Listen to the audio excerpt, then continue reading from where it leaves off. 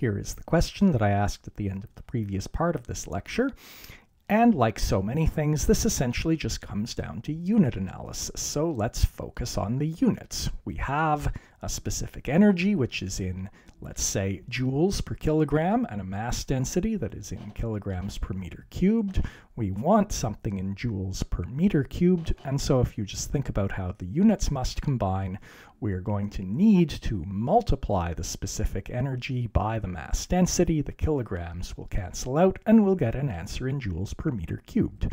So if you do that, you come up with 1.9 times 10 to the 10 joules per meter cubed, or in other words, 19 gigajoules per meter cubed. Let's just finish up by talking about typical efficiencies of power plants that produce power by burning fossil fuels. All of them roughly follow this flowchart that we've seen in an earlier video. The exception is that some natural gas plants do something a little more complicated, which I'll discuss in a bit. Notice that in the middle we have the turbine, which is taking in thermal energy from the boiler and converting some of it to mechanical energy. That means the turbine is a heat engine, and it's operating between a hot reservoir, which is the boiler, and a cold reservoir, which is the environment. The usual term used for power plants that operate this way is thermal plants, because they are turning thermal energy into useful work. And in a pretty typical thermal plant, the superheated steam coming out of the boiler is at about 600 Celsius, and it's being vented to the outside, which is perhaps about 30 degrees Celsius. So this allows us to use the Carnot efficiency to estimate the maximum possible efficiency of a power plant like this. And if we just use the Carnot efficiency equation, we get an estimate of about 64%.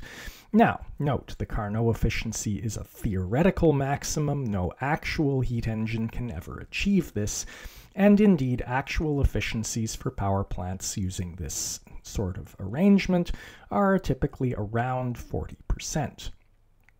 However, we know that we can improve efficiency by either lowering Tc or raising Th.